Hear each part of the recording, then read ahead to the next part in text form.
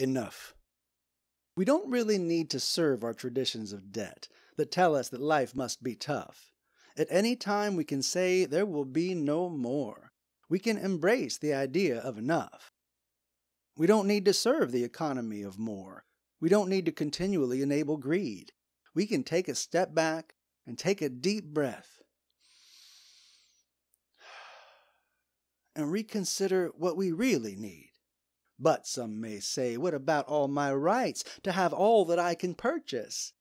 You're certainly free to hoard up all you want, even if it does submerge us. Because we all must be beholden to all the free market offers, and we can only track and feel in control when we're exchanging dollars. And certainly times have proven how much gets done when we let money flow. But before we consume every morsel of life, let's reconsider where we want to grow. Because our piles of garbage are growing fast, and they're filled with things that we've mined. People around the world dig through that trash just hoping that they'll find a treasure we discarded because we didn't know its value. But if we grew our sense of awareness, there's so much more we could do.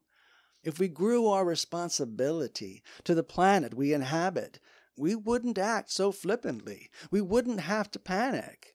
If we could grow our love for nature and remember we're part of it, and realize how much it would behoove us if we could learn to love it, half as much as we pretend to love ourselves as we try to fill the holes in our hearts with commodities and consumables, don't you think it's time we start to honor our mother more than we have and thank her for how she provides?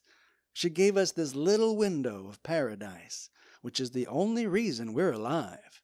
The debt we owe her is more than the debt we've incurred in our voracious race for more stuff. The best way we can repay her is just to learn how to say enough.